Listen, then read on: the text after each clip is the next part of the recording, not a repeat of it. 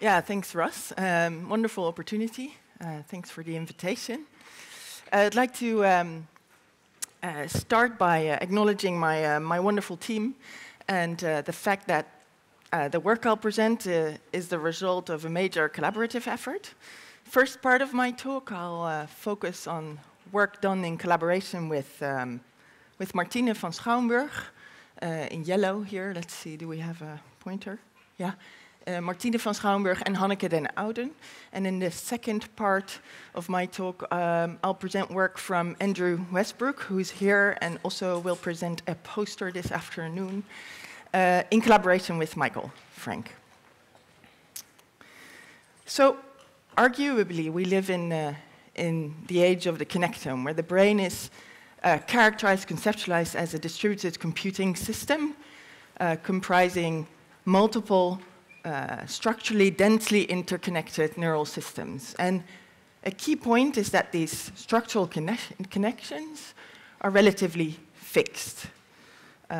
So one major question, therefore, is how does our brain adapt flexibly to the constant changes around us?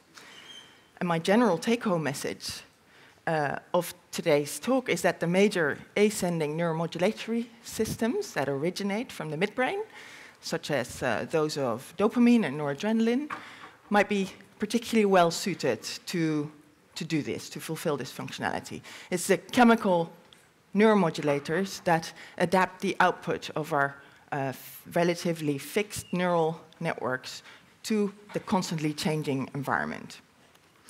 And so indeed, the brain constantly faces a variety of computational dilemmas. Depending on task demands, those neural networks need to exhibit stability or flexibility, accuracy or speed, generalization or multitasking. And I'll focus on the first of these dilemmas, the stability-flexibility trade-off. And all of these dilemmas are core to a fascinating construct that, however, is ill-defined, cognitive control. But it generally refers to that set of mental processes that allow us to obtain our goals by resisting distractions, impulses, temptations. It's a hallmark of the human brain, so it's not a problem. I expect for you to focus fully on my talk for the next 40 minutes, right? Or maybe not. Maybe it's going to be difficult. After all, focus, control is costly, extremely costly, also opportunity costly. Some of the messages that you might receive on your phones or laptops might well turn out to be much more relevant than my talk. Sometimes we need to let go of focus and to exert flexibility. And so what we need is a meta-level ability to decide when to exert focus and when rather to let go of focus and to flexibly respond to novel input. So how do we do that? And to answer that question, we need to reconceptualize the problem of cognitive control as a problem of reinforcement learning and decision-making, rather than only as a problem of implementation, as recognized, of course, by various other people like Matt Botvinnik, Wouter Kool, and Amitai Senhav.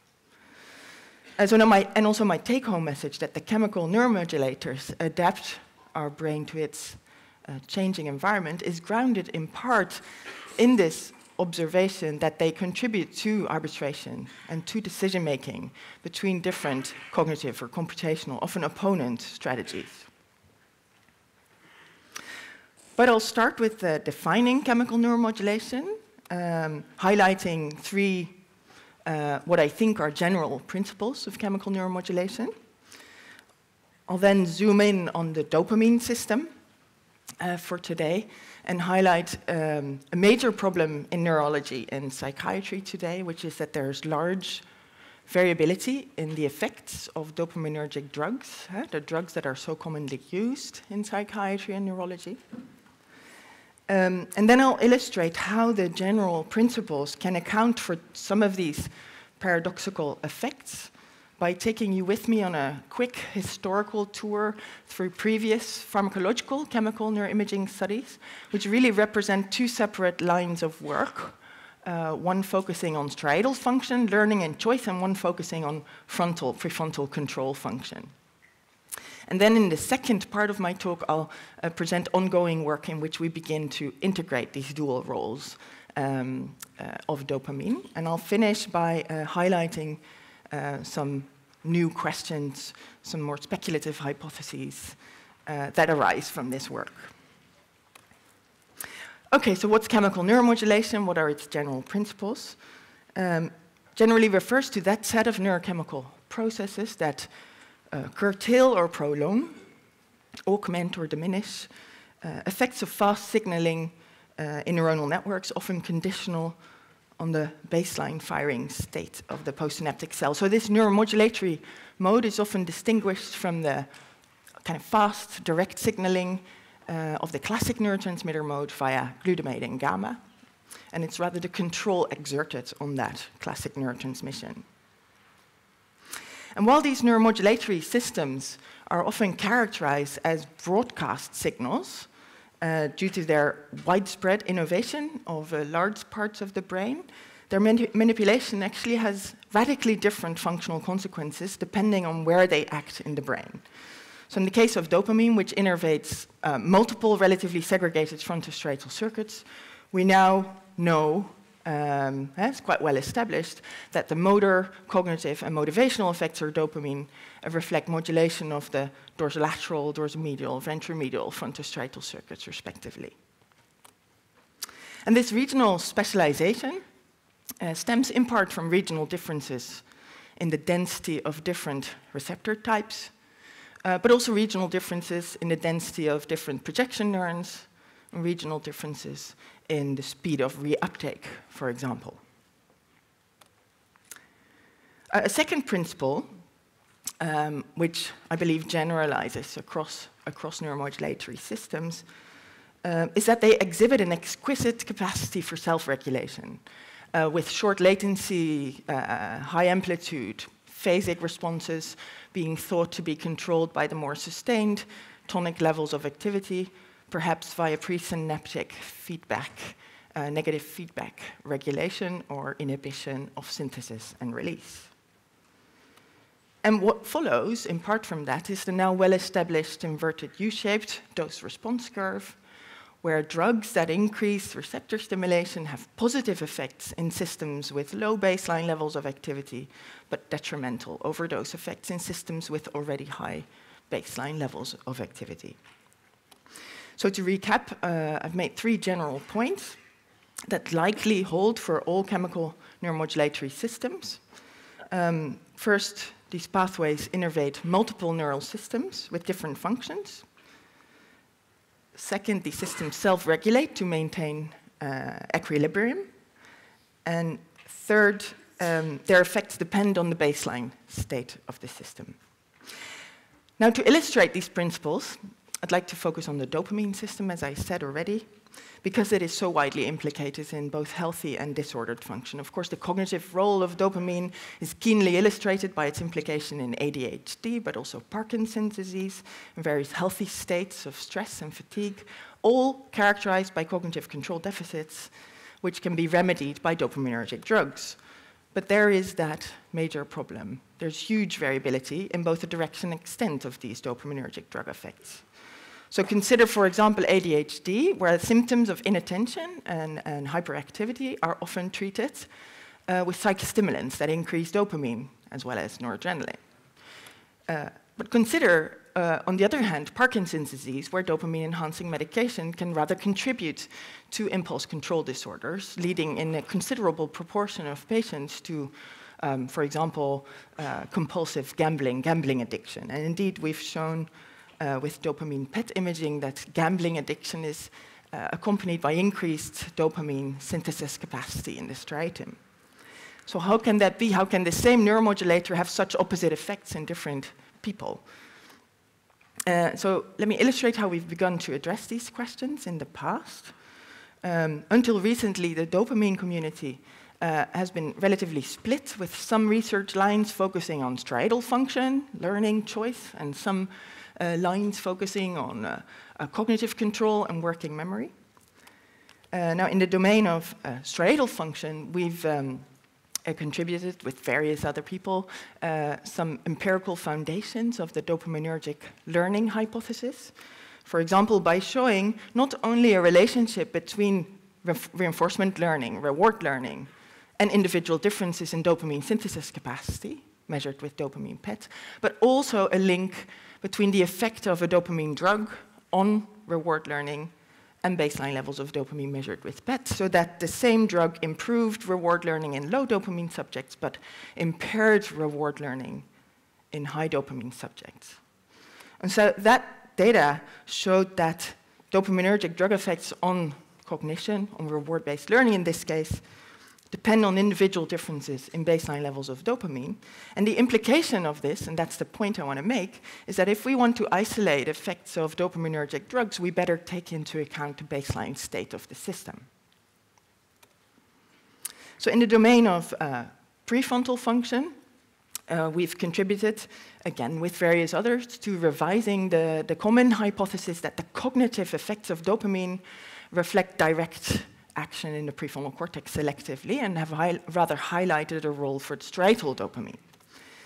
So the starting point of this cognitive control work was the observation that cognitive control and working memory are multi-componential phenomena comprising not just the stable maintenance of task-relevant representations, but also their flexible updating.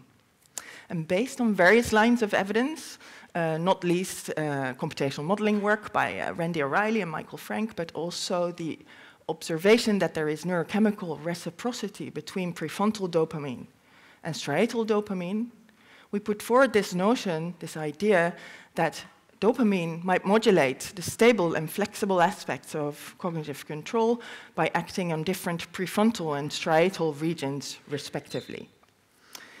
And so I developed a delayed response task to separately assess these stable and flexible aspects of cognitive control in terms of distractor resistance and task switching, respectively.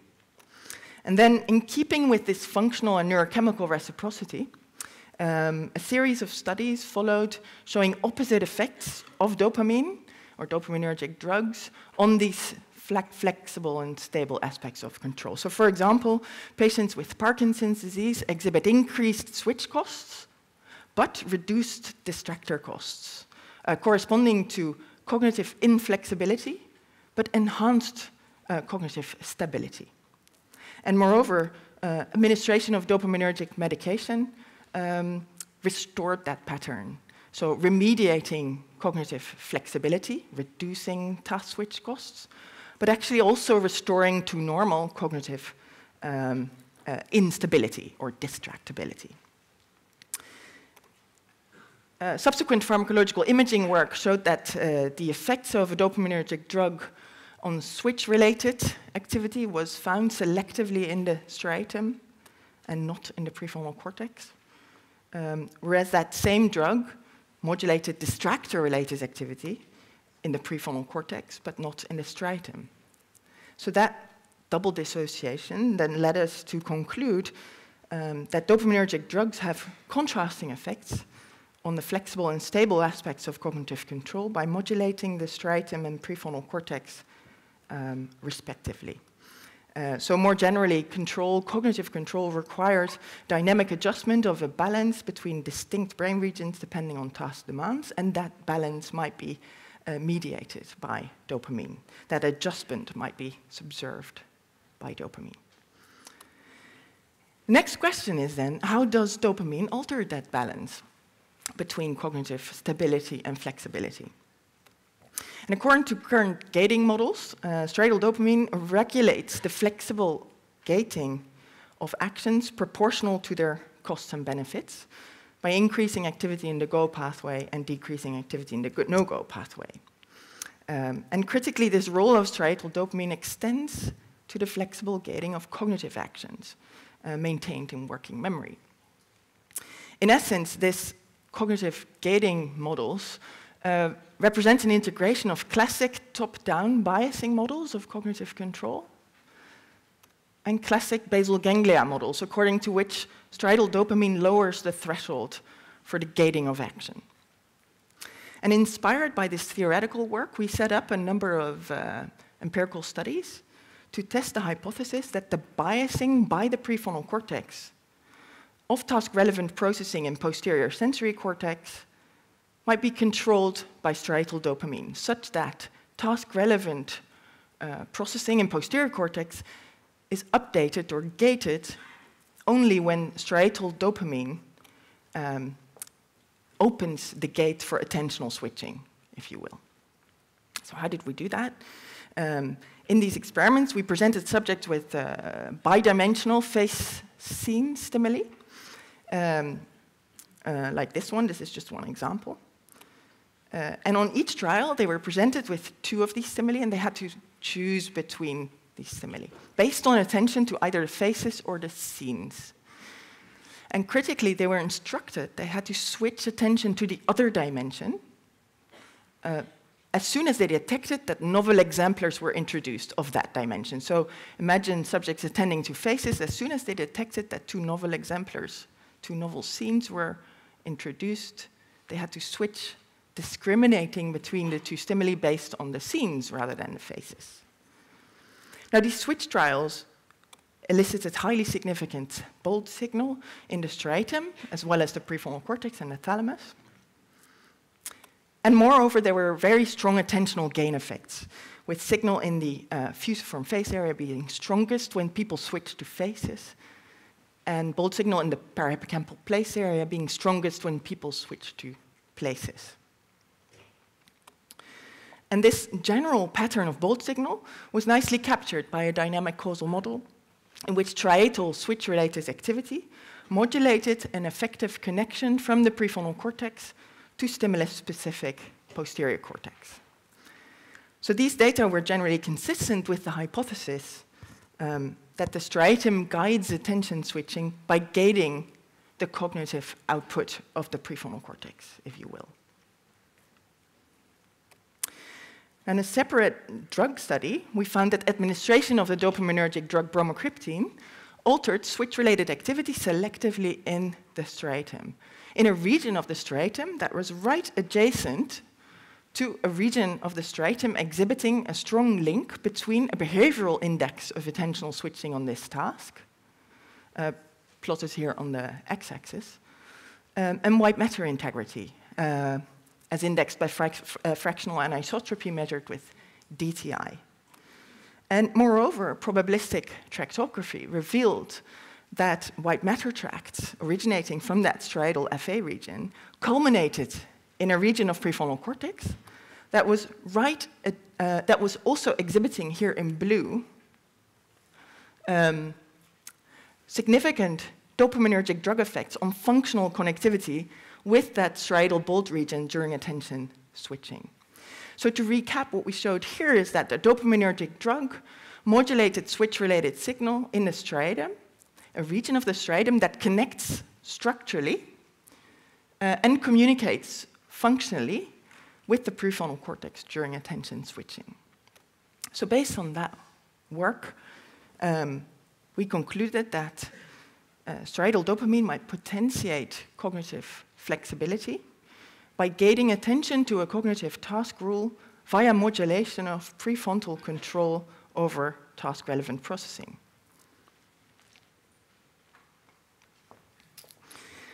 But the key question remains, of course, and that is how then does striatal dopamine set the threshold for gating a cognitive task or a cognitive strategy, if you will.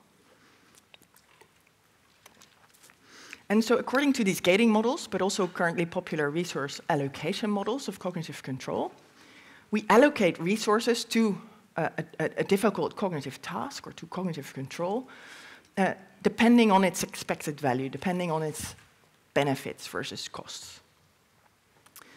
And so that then leads me to our current line of work, where we begin to integrate these dual roles of dopamine, on the one hand in reinforcement learning and choice, and on the other hand in cognitive control and working memory.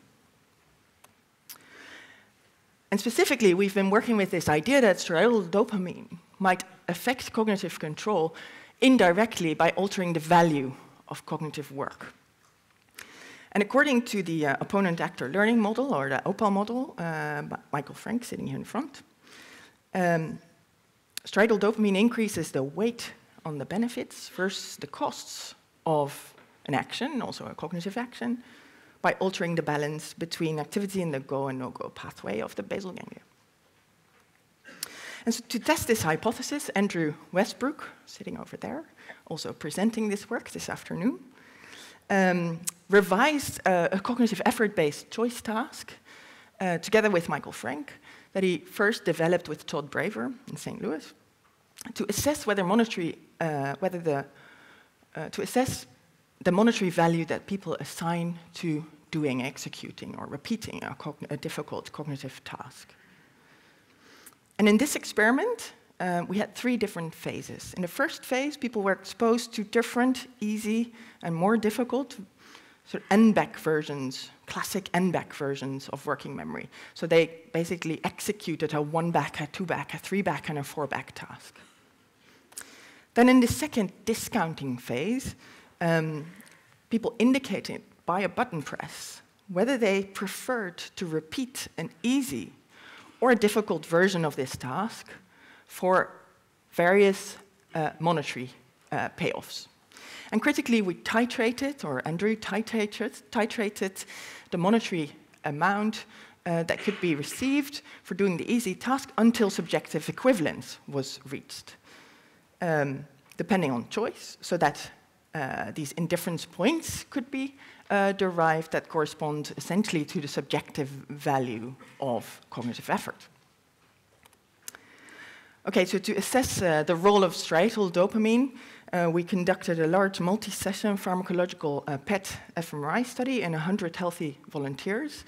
That was certainly a team effort, 50 of whom completed this cognitive effort-based choice task. And so as part of this study, they also underwent a dopamine PET scan with the radiotracer F-DOPA, uptake of which indexes the degree to which dopamine is synthesized in the striatal terminals of midbrain dopamine neurons. And so there was large variability in this healthy student population. Some subjects exhibited high dopamine synthesis capacity, others low. It's a relatively stable index across different sessions. And the subjective value that was calculated in that critical discounting phase that I just described is plotted here on the y-axis separately as a function of task difficulty, but also as a function of baseline dopamine synthesis capacity.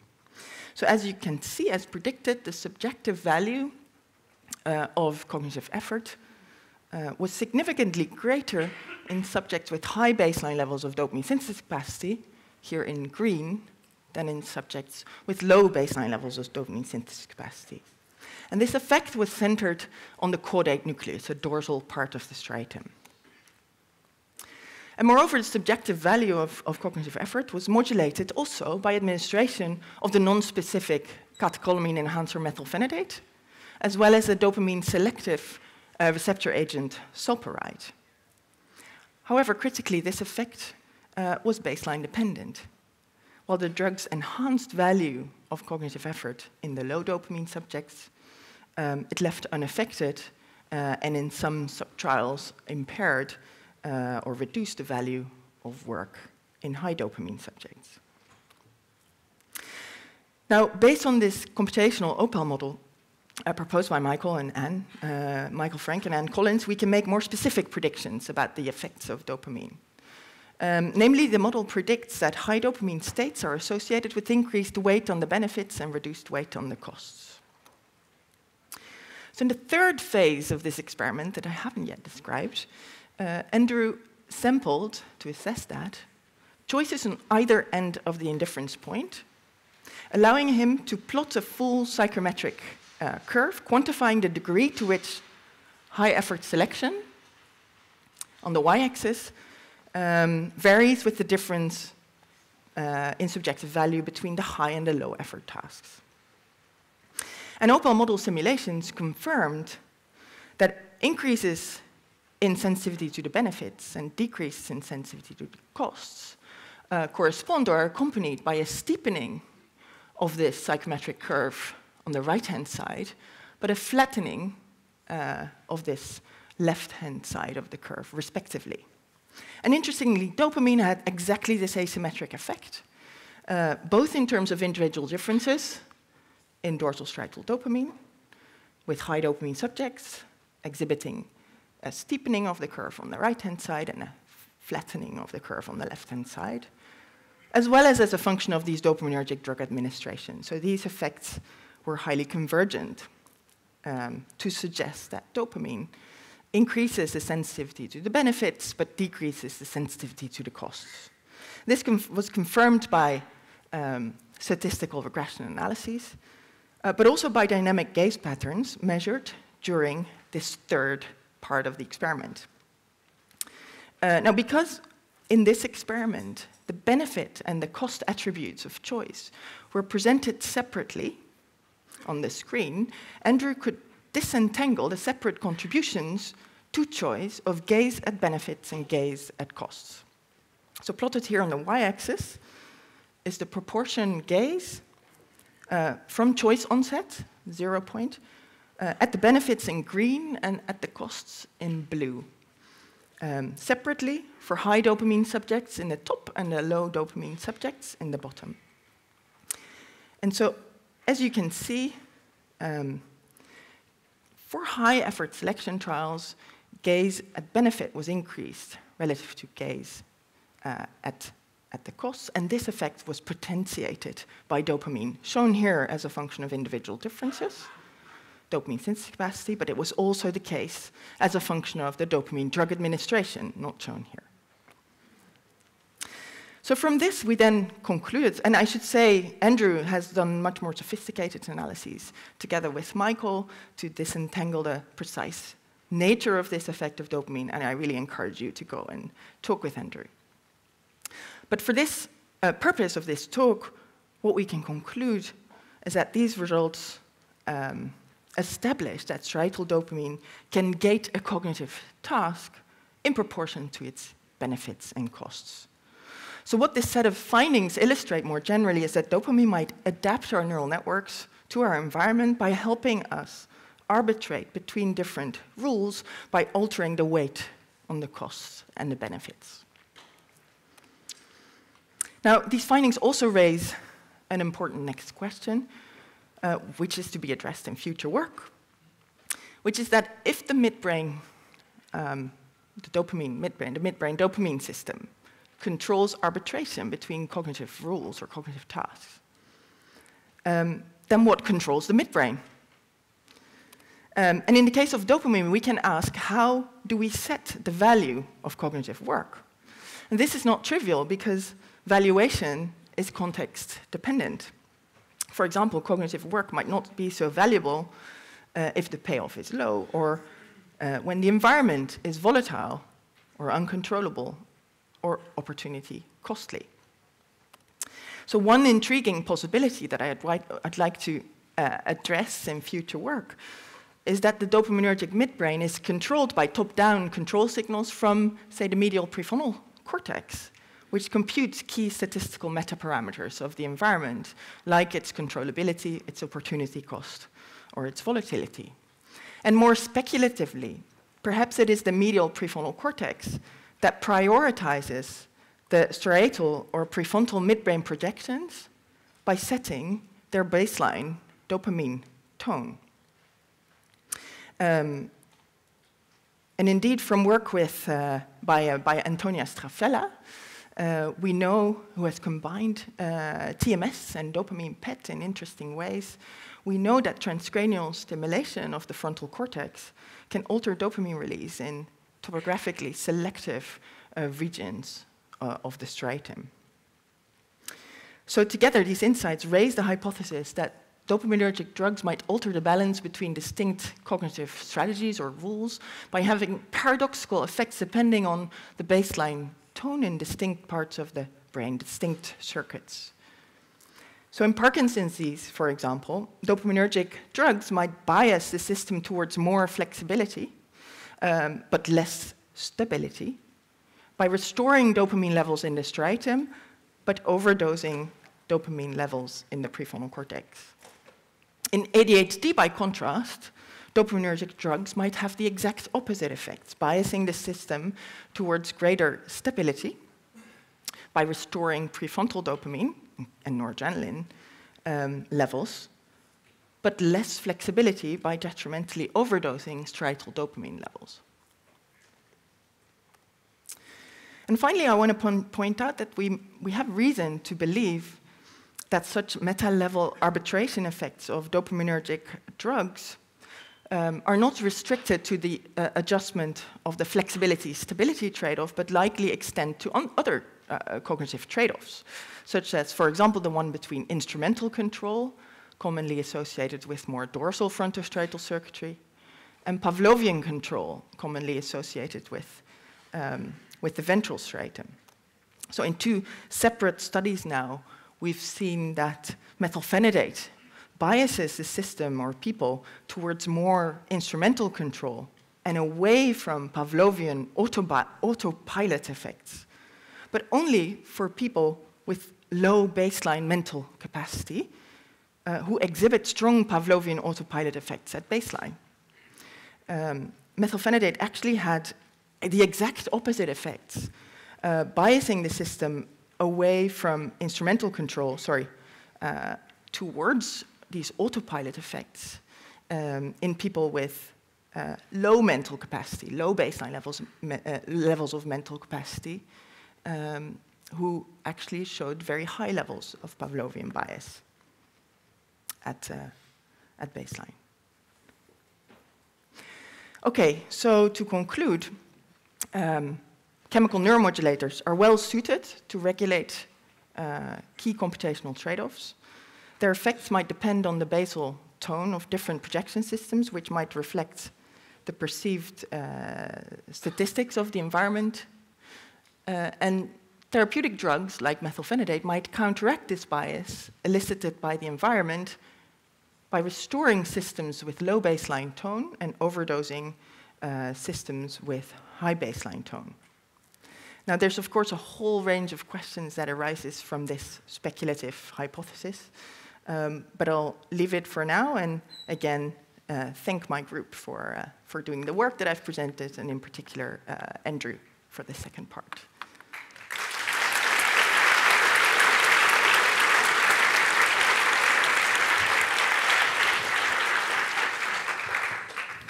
All right, thanks very much. That was great. We have a good bit of time for questions, so the microphones will be on their way shortly.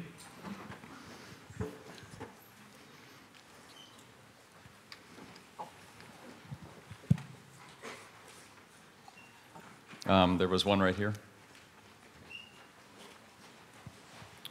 Hi, really interesting talk. I'm wondering whether you know if prefrontal regions represent hard and easy tasks differentially, and if so, and if not, how does dopamine release in the prefrontal region actually select for like a specific control of hard tasks versus easy tasks?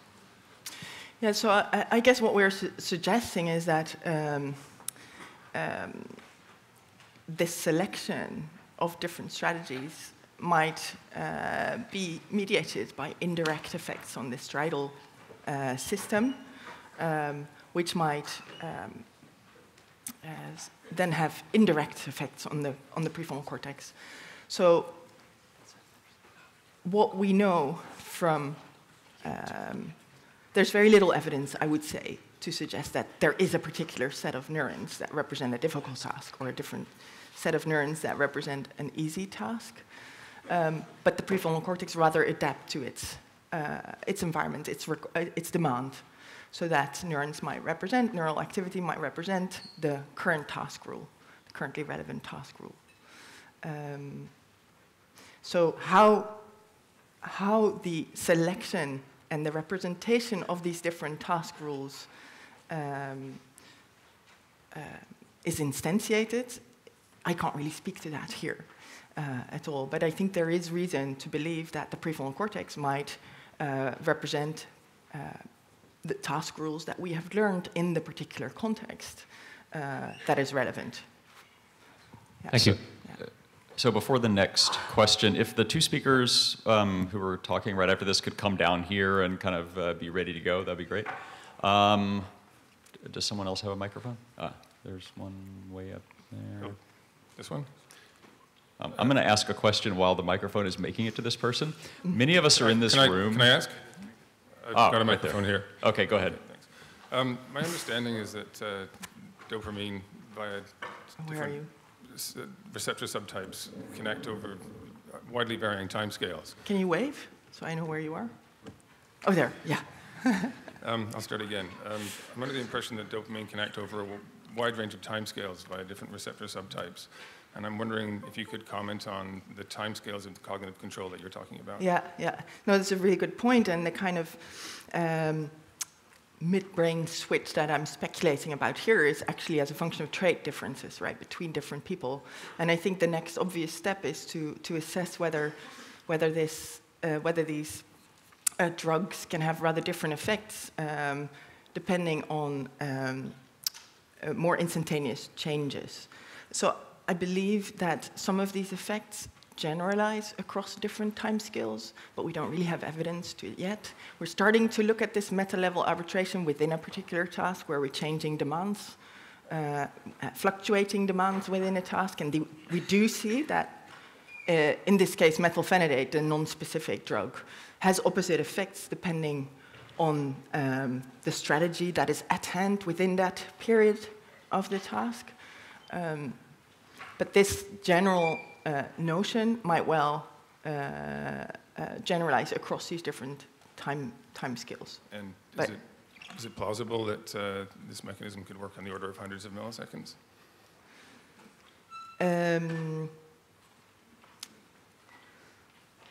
I don't think so. What we're trying to address here is effects of these drugs, and these drugs are unlikely to change states. I mean, they're going to have an indirect effect on these millisecond levels, but the general mechanism that I've put forward here speaks to the slightly longer time scales when I'm talking about traits in people, or let's say blocks of task contexts. I see. Thank you. Yeah. Yes, thank you. So, so you suggested that the basal tone of the dopamine level is dependent on the statistics of the environment. So I was wondering. Yeah, speculating. Yeah. I was wondering. So is it being studied then whether some kind of changes in the environmental statistics would induce some kind of long-term change in this basal tone? The work is starting to be done on that. So we do know, for example, that if we interfere with the medial frontal cortex from rodent work, that the raphe responds differently. And that affects. So the response of the raphe as a function of controllability, it's a different system, I know, but is established to depend on, A, the controllability of the environment, and also most recently, depending on the threat levels of the environment. So in this other chemical neuromodulatory system, there's beginning to be some evidence that the response and the nature of these midbrain activity patterns varies depending on the context, on the parameter, the sort of statistical characteristics of the environment, and also that the medial prefrontal cortex might have a role in that. So I think there is a few kind of pieces of evidence suggesting that that might be the case. I think the wide open question, the speculation here, is that that might be accompanied by different baseline levels of dopamine or serotonin in different circuits. That might be a mechanism by which these midbrain activity midbrain systems have rather opposite effects depending on, they can bias the system towards one kind of strategy relative to another. Yeah. Okay, thank you. Yeah. So many of us are in this room exactly because we find mental effort pleasurable, at least in some context. So how would you reconcile that with, you know, the focus that everybody in the field has had on kind of the cost of mental effort? Really important point. We're just starting to work on that because there seems to be this interesting Goldilocks level of effort that's attractive, right? As soon as a task becomes too difficult and we can essentially predict that we're going to do poorly, it's going to be very aversive. But there is definitely a range of, I guess, difficulty that can be very attractive. This is exactly what we're isolating right now, and whether that same system, or perhaps a different system, noradrenaline system implicating in outcome uncertainty, might rather be related to establishing the attraction to cognitive effort. Yeah. Other questions? We have time for one more if anybody has one. Okay. All right. Well, thanks again.